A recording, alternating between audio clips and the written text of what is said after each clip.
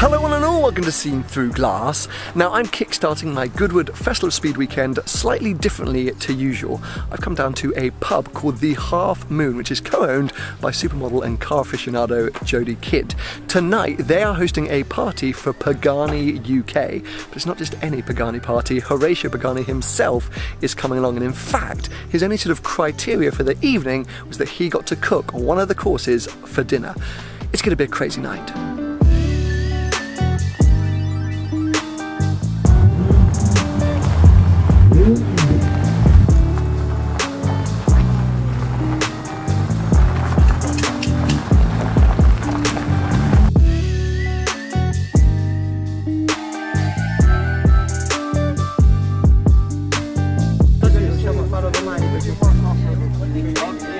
So this is amazing. The owners of this Huayra are talking about the seats and I think some things they don't like about the seats. And Horatio's just saying, yeah, we can make the seats higher. We can change the seats, don't worry. I mean, they are literally customising and changing a car here at a garden party in front of a pub. Cash. Well, this has totally blown every expectation that I had for this evening. We have got the most insane lineup of Paganis. I think I counted 8 of the rarest Zondas ever made and 2 Huayras. It's absolutely unbelievable to see Horacio driving in that Barchetta, which is just a piece of art. Seems like the icing on the cake, but cake hasn't even been served yet. In fact, starters haven't been served. Everyone's just having some drinks, the drones are going up, people are taking their photos, and then we're going to be getting on to dinner. Chin chin! Yeah.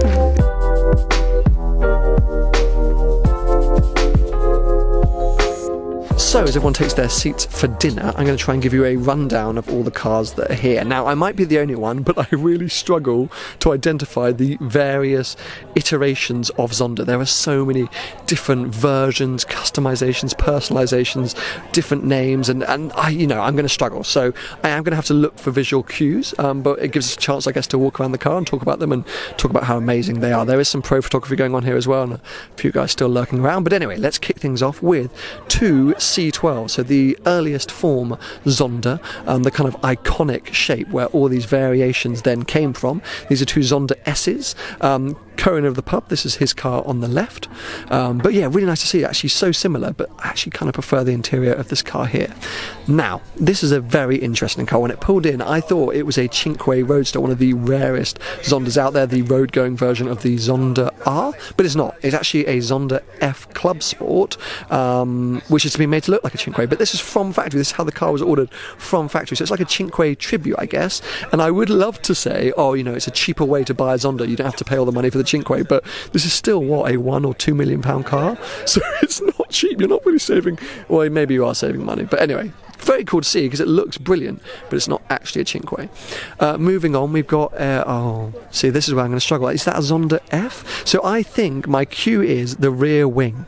If you look here at the C12, the Zonda S's, it's got that split rear wing, and here, I think if it's an F, it has the flat wing. Am I right there, people? I don't know, but fully clear carbon car here, which is super cool to see. And what's very nice, you can see it's all sort of, you know, black or clear carbon, I suppose, with a bit of a red detailing, red interior, and then if you come around the back, we have got red carbon as well. There you go, Zonda F. But yeah, that is a very, very cool car to see.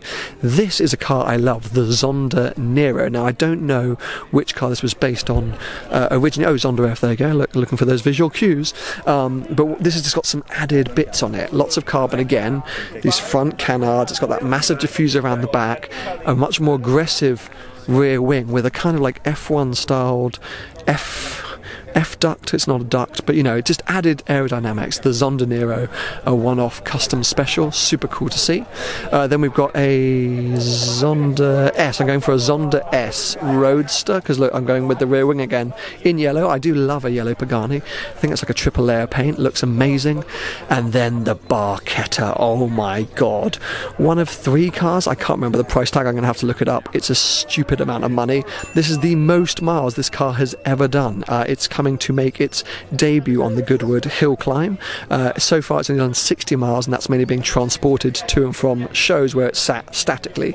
So driving down here today, they found out loads of different things about it. Horacio didn't know how to turn the radio on. They've had to change a lot of the mirrors. They've opened it all up. They've been checking different things, but I love the look of this. I didn't actually like it at the Geneva Motor Show, but out in the wild, I think it's unfrickin' real. All the little details I hadn't noticed. For example, the tyres have got blue. It's the colour-coded Pirellis. On the left, we've got blue. If we come round to the right, we have whitey cream. Anyway, very, very cool. The interior is absolutely stunning. This window line is unreal.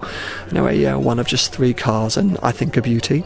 Then we've got another Zonda S Roadster, maybe, and 2 Huayras at the end. On the left, this is the V Edizione. It's had some Yanamized touches, so some of you might recognise it from social media.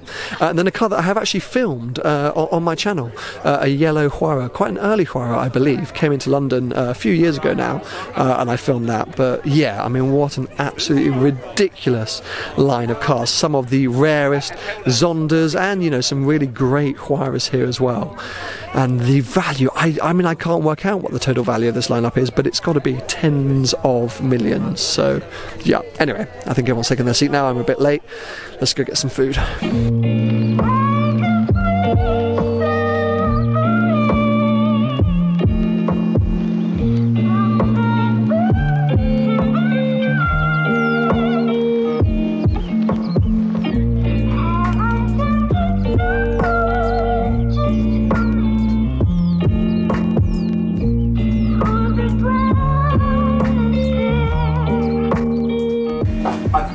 Going behind the bar in a pub, because it sounds awful, but I never had like a well, you were allowed this kind of job.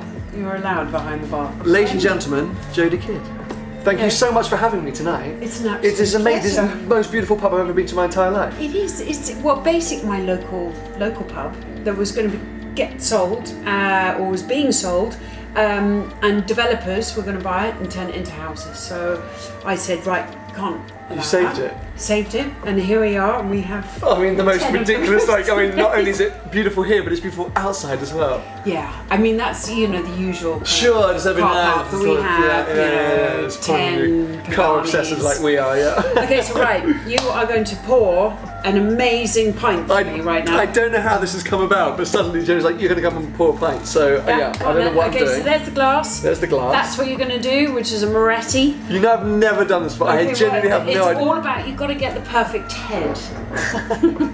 Sounds rude. This is a PG channel. Yes. Okay. Okay, so I just yank? Yeah, yank it.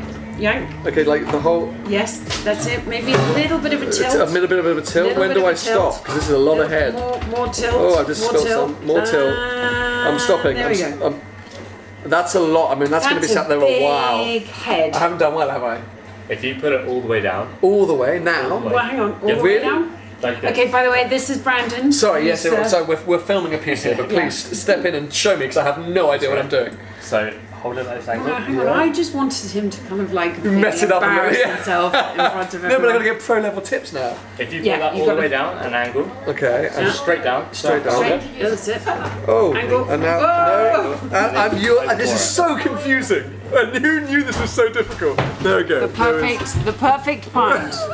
Ladies and gentlemen. Well, once again, thank you for having me. Thank you for inviting me. It's been amazing. You guys need to come down and visit this place. It doesn't always have Paganis on the lawn. No. Not always. No, not always. But there's other things here which will make up for it, I promise. Absolutely. Amazing. Well, should we go back to our food? Anyway, come on, you now have to drink Oh that. my god.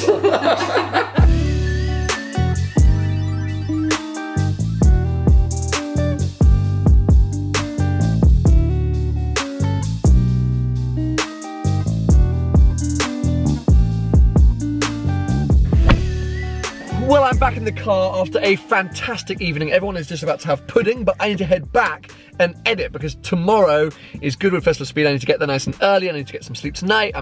Anyway, but yeah, incredible. Huge thanks once again to Jodie for inviting me down. That pub, the Half Moon, is absolutely stunning. I'll put a link to it below. Please get down. Ooh, very dark. Hold on. Light. How do I do this? McGann. It's very confusing. There we go. Hi. Yes, if you're ever in this area, or actually if you're just looking for an excuse for an awesome meal, come and check this place out. And I hope you've enjoyed today's video. Give it a thumbs up if you have, and make sure to subscribe for plenty more videos to come.